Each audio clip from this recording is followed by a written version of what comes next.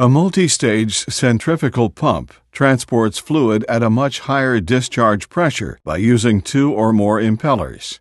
The main components of a multistage centrifugal pump consist of the following: the casing, shaft, impellers, bearing housing, driver, volute chambers, suction port, and discharge port.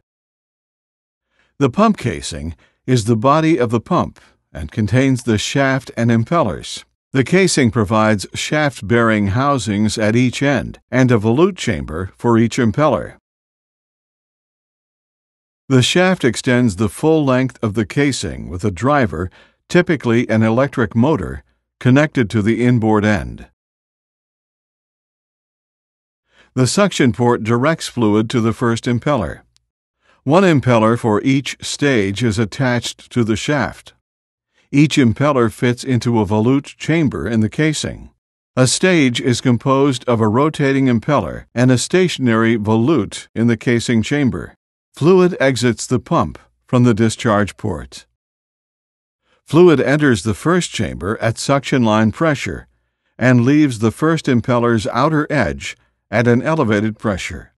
Upon leaving the first stage, the fluid enters the second stage, where the pressure is increased further. Each succeeding stage increases the pressure of the fluid.